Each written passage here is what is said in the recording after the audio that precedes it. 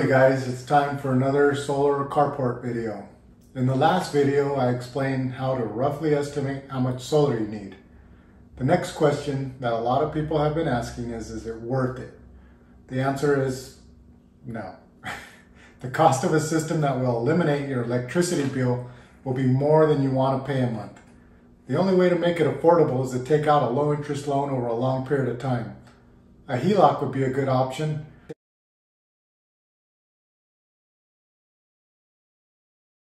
The government is relieving me of my tax burden for this solar project by 30%.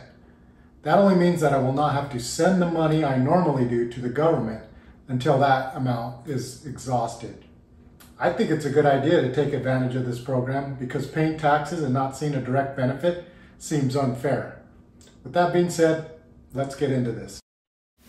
Here I'm going to show you the system that I got designed by Santan Solar. And this is what I'm working on when I'm building my system.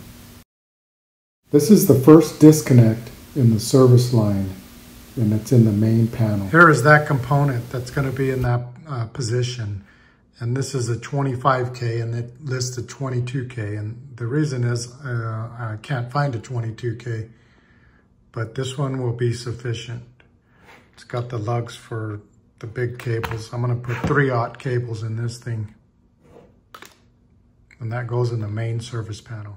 The next component is this 10K switch for the solar system disconnect. Here's that component in real life. This will accept 3/0 cables, and this goes in the main service panel.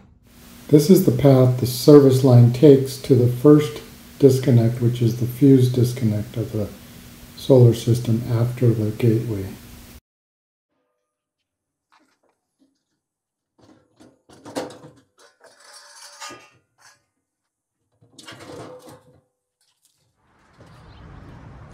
Okay, I couldn't find the stud, as you can tell. I would search of. Don't look at that.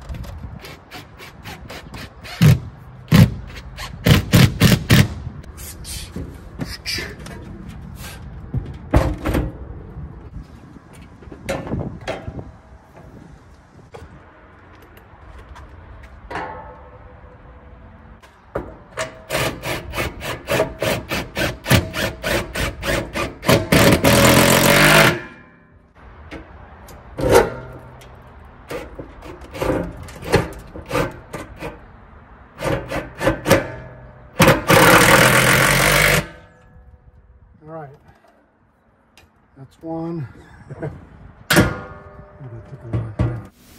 This fuse disconnect is rated for 200 amps, 240 volts AC, and it's rainproof, so 3R rating.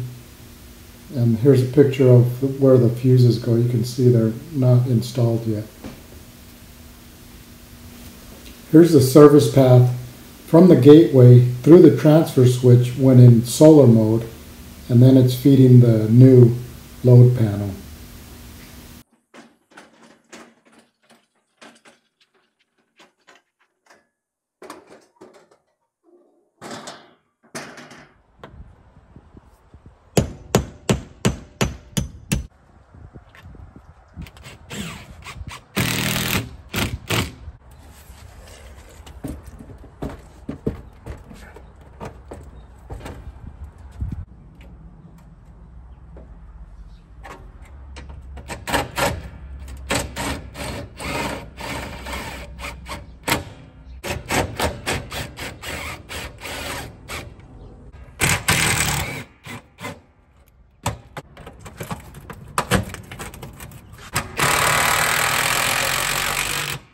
Okay, here's the new load panel.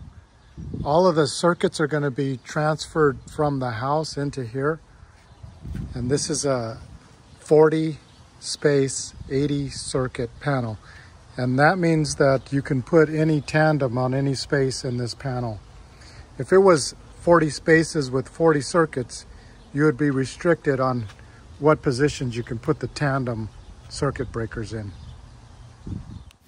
This is the path that the service would take if the transfer switch was in grid mode only, and this would feed the new backup service panel or load panel. Here's the label for the transfer switch. Here's the transfer switch. And this is, it's got a lever on the side here. So one position is going to be for grid and one's going to be for solar. And that's what it is right there. All right, let me finish up this video. We got a little background music. So I just want to explain to you that I'm in the middle of the permitting process. It's a long process. So I started with the solar carport because this system is going to be a carport. So I wanted a carport for a long time for that side of the house. So I figured if I built that carport, let me put solar all over it. So that's one of the main reasons I'm building this solar system, is because of the carport itself. The other thing is I wouldn't put solar on this house unless it completely eliminated my service bill, my electricity bill. So I got 2 Tesla Powerwalls on order. I haven't received any of them. And see, here's another switch that I'm going to have to explain in another video. This is the position where the Tesla Gateway 3 goes. And so we're up to speed on these components here. But then the gateway goes here, and then this non-fused switch goes after there.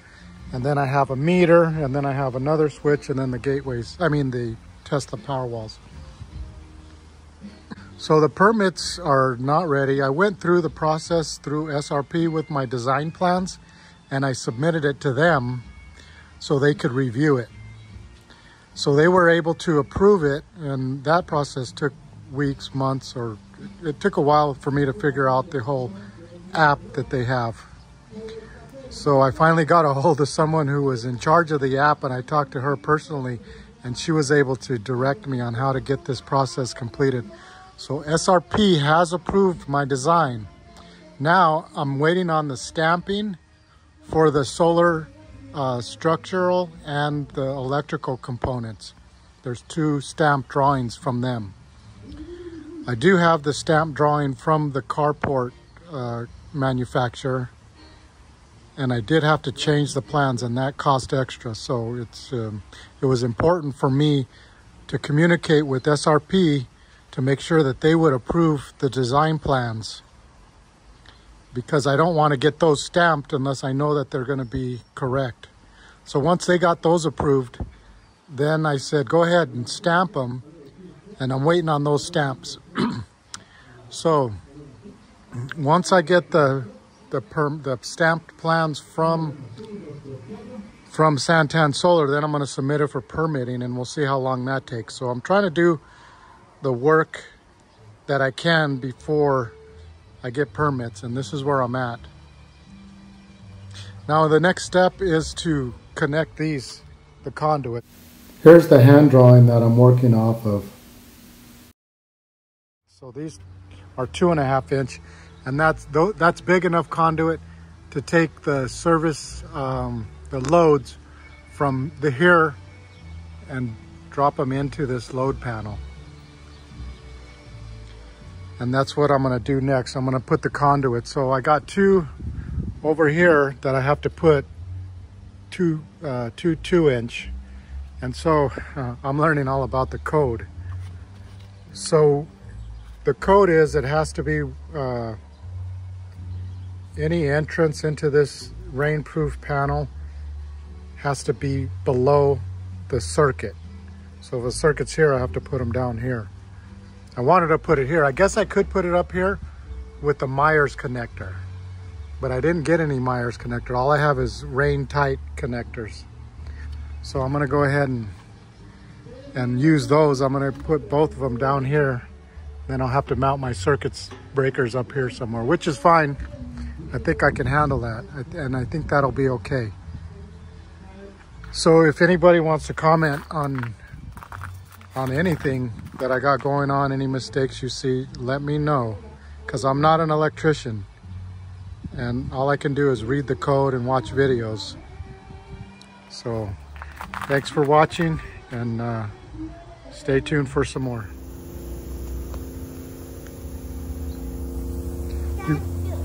You put the chain right there? Yeah. Is it heavy? No. No.